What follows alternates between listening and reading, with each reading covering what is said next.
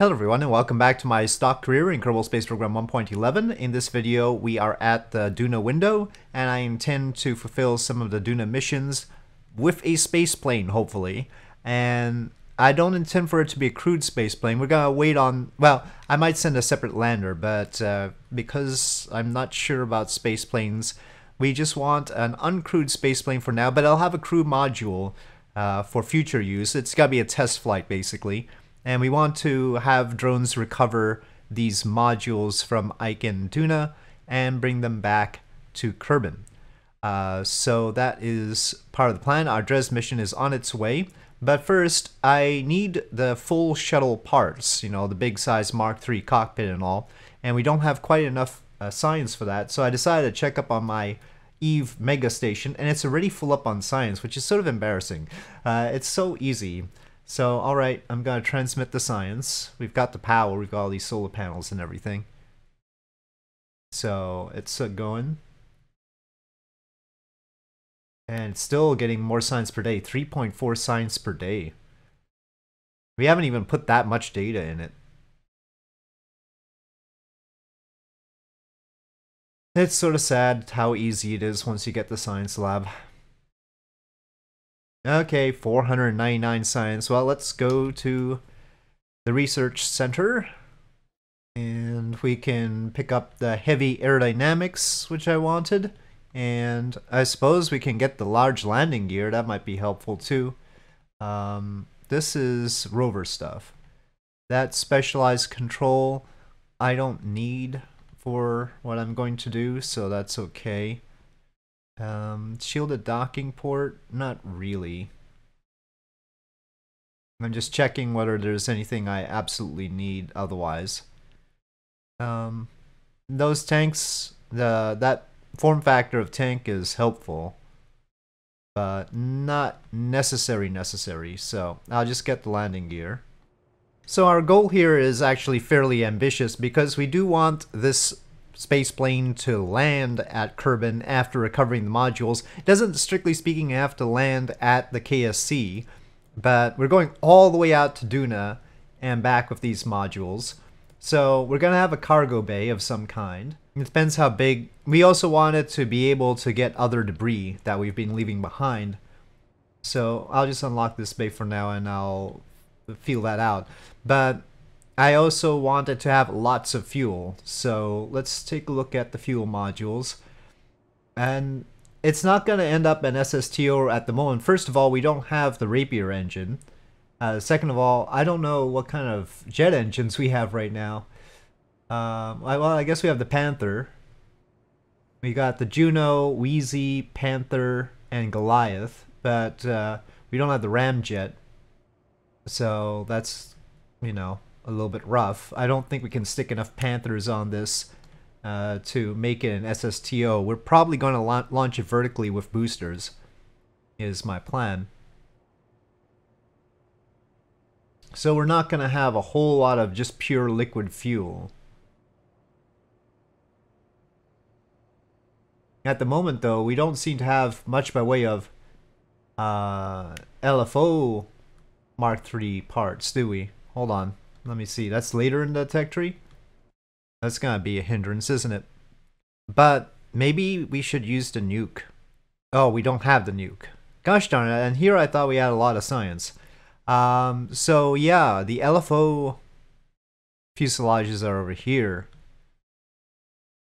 We may need more science. Or I could just go to a different form factor. Well, let me see if I can get some more science.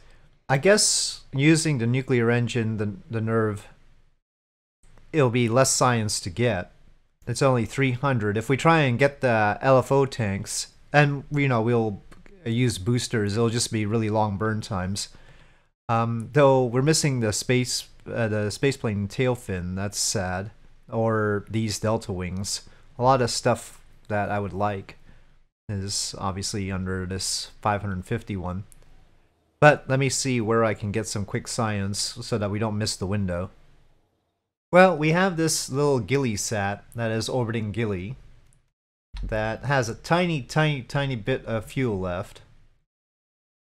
And well, I don't know which biomes it's been at since it doesn't plant flags or anything. Speaking of which, we haven't actually landed anybody on Gilly, have we? Well, let's see. Flags should be displayed. Nope. That's another thought. Let me just check at Gilly Station if there's... I guess we can just have a Kerbal use their EVA pack, right? Merpont? This is going to be interesting. Well...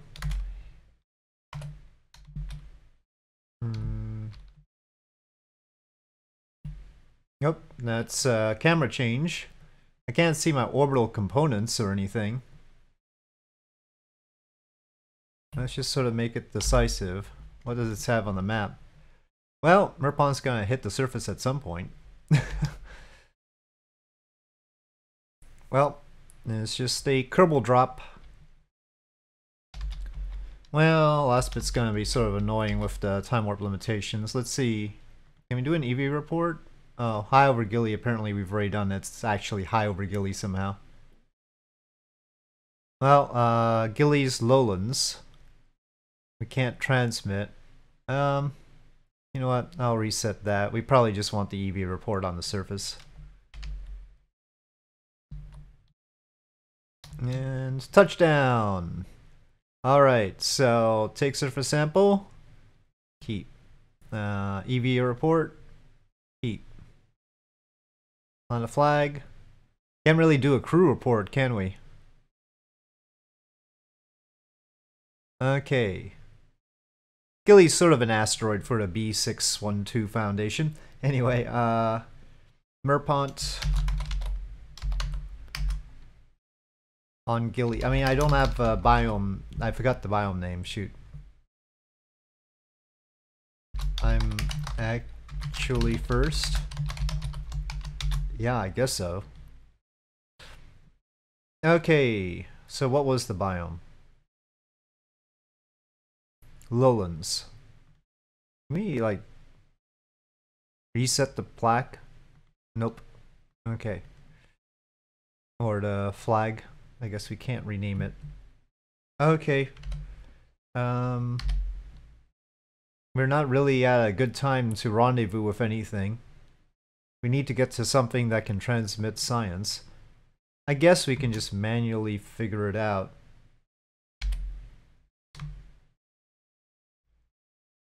Merpont departing the surface of Gilly. This is not gonna be enough though.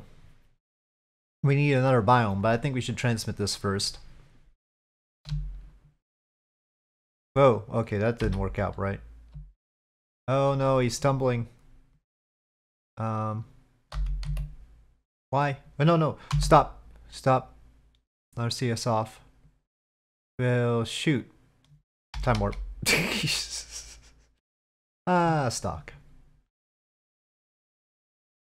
Okay, which way are we going? Going this way. So hard to rendezvous like. Well, I guess we can at least set target. Okay. Well, but this is weird.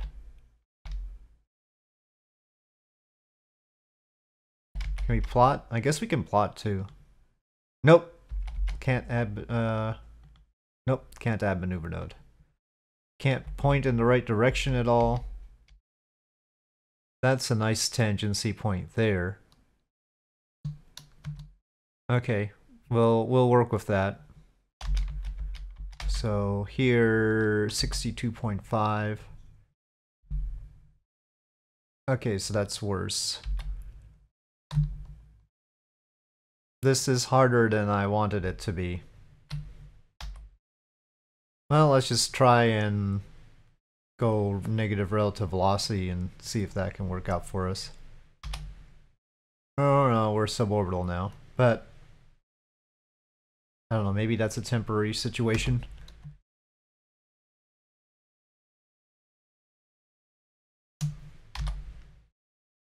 Not really, but at least we're sort of planar. That's good. We're going which way? Oh, we're going down. Oh, oh, oh, oh, oh. Okay, now we got something. Relative speed 28.4. I think we can make it. Gosh, darn it. Okay. That'll be too close for a nice time warp. Okay, well, this was not what I was wanting to do. So,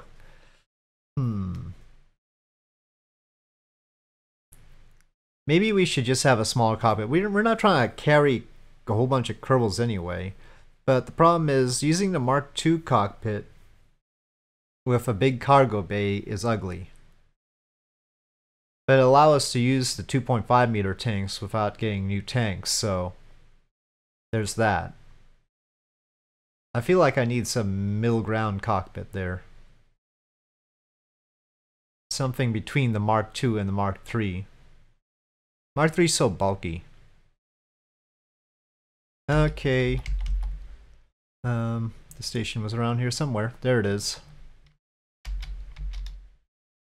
Ah, it keeps changing my camera.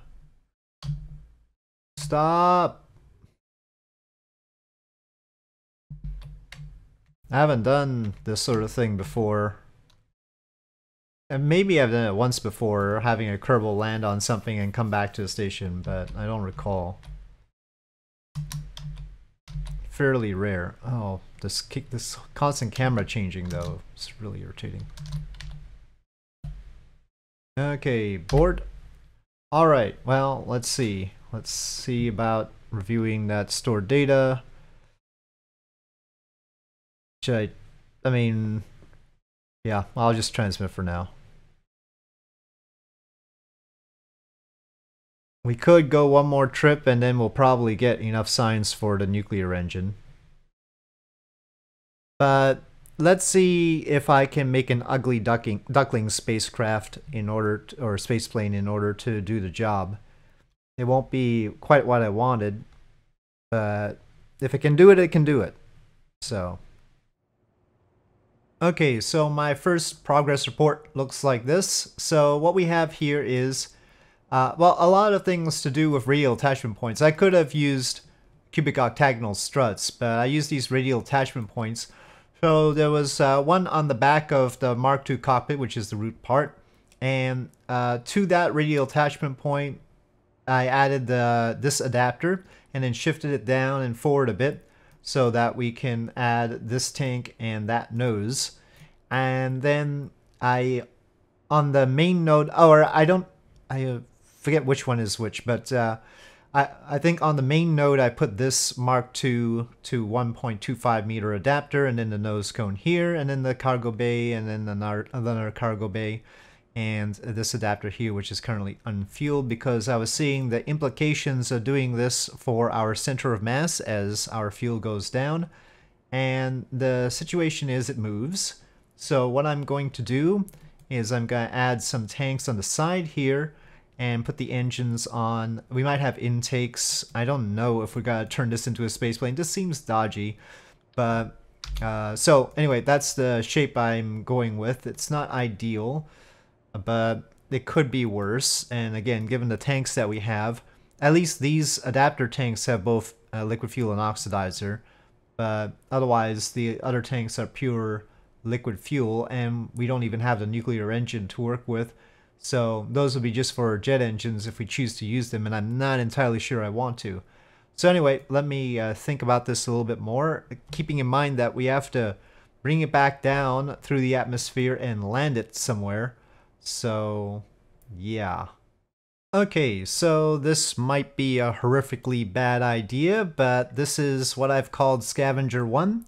And we are using 3 skiff engines here because they get decent surface ISP and better vacuum ISP, pretty good vacuum ISP, and a reasonable amount of thrust.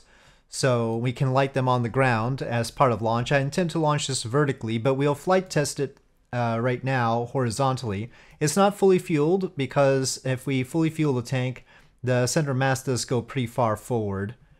And that's fine. That's not going to be its landing situation anyway. So we're going to underfuel it. And we'll set these tanks to drain 1st. We'll completely unfuel that.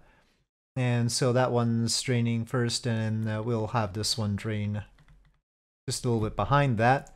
So we've got the wing, as you see. I don't know if it's too much wing. It's been a while since I built a plane in stock. Probably too much rudder and yaw control here with the two vertical stabilizers, but they look good. And if we look in the bay, I'll show you the bay arrangement. We've got a remote controller here, so I don't have to try this crude. And we also have a docking port. We've got RCS. Ooh, those are clipping. I did not mean for them to clip into each other. So those are separate. And that's good. We've got a big relay antenna because we'll need that, especially to help the little tugs out. We are grabbing modules. I initially put the two tugs both on the bottom of the bay, but just in case we have things to grab that are oriented differently, I decided maybe this will be better to have that on the tail there and this over here. And we'll see. Depends on exactly what we're picking up. So, but in principle, we could fit two modules in here of the size that they've indicated. So that should be good enough. We'll see. But that's the idea. Little RCS tanks and RCS ports on those. They've got batteries and no solar panels and the little Claw Juniors. And they'll have to bring the stuff back into the bay. So that's the idea. No air-breathing engines. If we wanted air-breathing engines, there could be a position for intakes here, but we're not doing that right now. The landing gear is placed so that it is as close to right behind the center mass as I could without, having it poke out in front of the leading edge of the wing. And putting it as close to center mass as possible helps with rotation off a runway, though technically we're only doing that during flight testing. And we want them as far out as possible, and so I thought this was a reasonable place to put them. And we have auto strutted the wings to grandparent part, and that's across the board. We've auto strutted this fuel tank to grandparent part, not that one. That one's attached to the tank directly anyway. And we are using canards. We might need more canards given how this is the center of lift, but I don't know about the center lift vector. We'll see how it goes during flight testing. You can see the controls. I set the controls so that the outer controls do pitch and roll. Technically, they should only be doing roll. Ailerons only do roll. These do pitch only. These do pitch only. These do yaw only. And the canard only does pitch. And we could want a body flap here, but since the center of mass is so far back already, I didn't want to. Center of lift is so far back. Center of lift should be as close to the center of mass as possible without being, well, in front of it. So that helps with maneuverability, though heftier, like cargo planes, they can be further apart. Anyway, the RCS ports are interesting. I'm using the 5-ways for the first time. And so you can see I set it to orthogonal 5-horn. And that's because I don't want them on the bottom surface, even though the heat tolerance is probably, well, 1500. It might blow up. So the idea is that the body will shield them somewhat, and the bottom ports will blow that way. But of course, that means these ports that are sort of supposed to be lateral are not in an ideal position. So we have auxiliary ports here. These are tiny little place anywhere, one linear RCS ports to help counter the fact that that port is going to be blowing like that. These will be blowing like that to counter that. And we've got those on the tail. I think that about sums up everything. So in front here, I did have batteries and the solar panels here. That's how we're going to get power. So we'll have to open that up to get the power. And does this have enough delta V to go all the way to Duna and back? Well, we are going to launch it with launch stack and boosters as well. That'll have to be balanced all on its own. But for now, let me just flight test it and see if this is crazy or whether it'll get off the runway properly. First test, no crew. No crew. And we'll see how it goes. It is within our limits. So, my first plane in this series. It's a little bit ambitious for that sort of thing. Well, it's bouncy. Could be a good thing, could be a bad thing. We're going rocket engine off of the runway here. So, that's interesting. Center of thrust, hopefully close to the center of mass? Maybe? Well, anyway. Let's see, here goes nothing. Why is there no sound?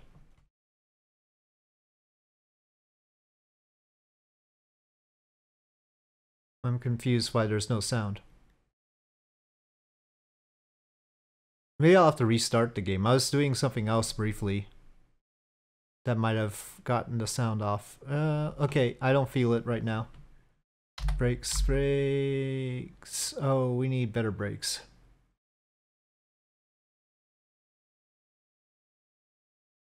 Oh god. Oh god. No, no, it's going bad. It's going bad. The brakes are useless. And we can't even enjoy the explosion because of the sound problem. Well, fine. I'll recover that bit. It's something. Can you stop now? Trying to stop was probably a bad idea. Well, this project is clearly gonna be a budget sink rather than a budget source initially. Let me clean up some of this debris. Get what we can back from it. 24 funds, not exactly great. So, it didn't really want to rotate off of the runway very well. And I restarted to get the sound. So, if it doesn't want to rotate off the runway very well, it means that the authority, the pitch authority is not good enough and the wheels are too far back. So I'm gonna try and move these a little bit forward even though it might not look great. Stability was fine, so maybe I'll tuck them in a little bit more so they don't poke out so much. So that could be better. And we could move the wing up overall. But I sort of wanted these flaps to be covering those engines at least. So maybe not. Maybe we'll move this canard forward. That'll also give it more of a lever arm. Speed-wise, we should be fine. Wing-wise, we might be but we might be underdoing it. And there's no real lift to this part of the body. There might be some on the Mark III and the Mark II pieces. Well, I'll give it a go. Let's make sure we don't have crew on board. And we'll see if this works out better. Maybe I should make it lighter. Let's just completely unfuel that. That's a little bit tight. Eventually that's gonna be iffy. I'll keep this to -10 and have it use its fuel at the same time. Uh-oh. Okay, so the wheels are too far back. I think I had it right the first time. Recover vessel. The center of mass decided to move on me. Yeah, you saw where it was before. Very suspicious. Okay. Well, it didn't lose the wing pieces, and it's flopping back to its nose gear, so it's right on the edge. That's good, I suppose. Oh, wait. Can we reaction wheel that down? Well, maybe the engines can. Oh, wait.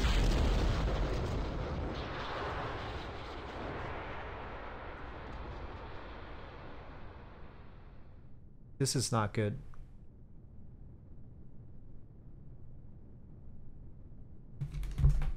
Okay. The brakes are useless.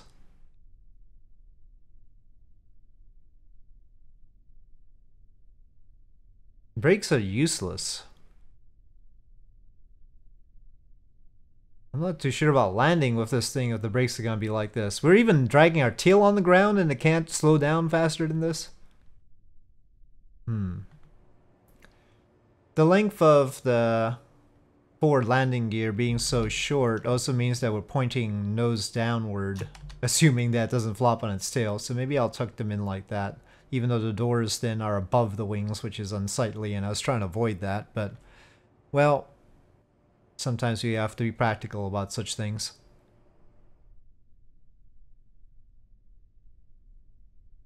Why is it turning to the right? Why? Why are you turning to the right? I swear. Okay. Fine, make it difficult for me. Well, at least it's got the nose on the ground this time.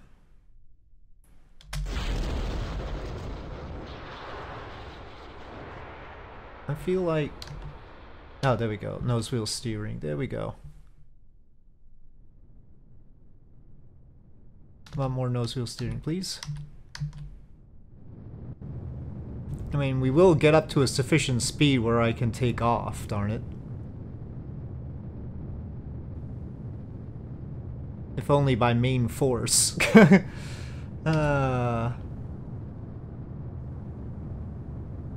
Anyway, the main thing is how it handles when it's empty, because that's how it's going to be coming back down, hopefully. We should probably put one of those things that allow the venting of the propellants. Dumping of propellants. Anyway, now it worked. Looks like nearly full of fuel, or mostly full of fuel. We're talking about a stall speed of about 150, so definitely not supposed to take off on its own. It turns badly. It turns badly. Well, in principle, we are parallel to the runway. But I don't think I'm going to be able to slow down very well, am I? Maybe air brakes. I should have put the air brakes on. I don't want to pass Mach 1. That's not useful at this point. Using a lot of pitch authority just to hold itself like this. So it doesn't have enough lift. I don't want to put too much more wing, though, because, well, we're going to be going out to Duna. I don't want to carry that much wing with me. Just enough to slow down and potentially glide to a landing. We'll see if we can make a landing. Well, we'll simulate how it goes with some extra weight. So I'll shut down there and see if we can do a landing. Should be in locked camera. We're dropping like a rock. This is pretty bad, actually. Yeah, we're very dropping like a rock. I don't know if I'm gonna make the runway. I don't think so. I'll need to use some fuel. Again, my intention on the way back from Duna is to land anywhere on Kerbal will be fine. But for a test flight, though, I mean, we lose speed quickly here. I had the brakes on the runway, we didn't lose speed like this. It's impressive. The air creates tremendous drag. But can we stop? That is the question.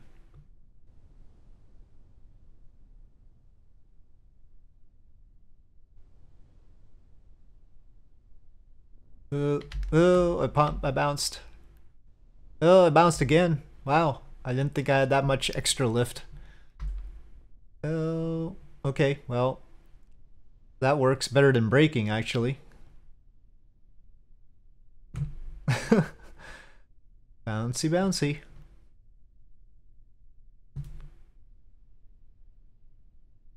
Well, sort of a success. Sort of a success. No parts broken this time. Development of that went a little bit long. And so I'm going to do the next part next time, which I think we'll go with it and see what happens. Maybe I'll put some extra wing on it. I'll think about that, but we have to slap it onto a launcher. And so we'll do rudimentary shuttle dynamics in the next video. There may be explosions.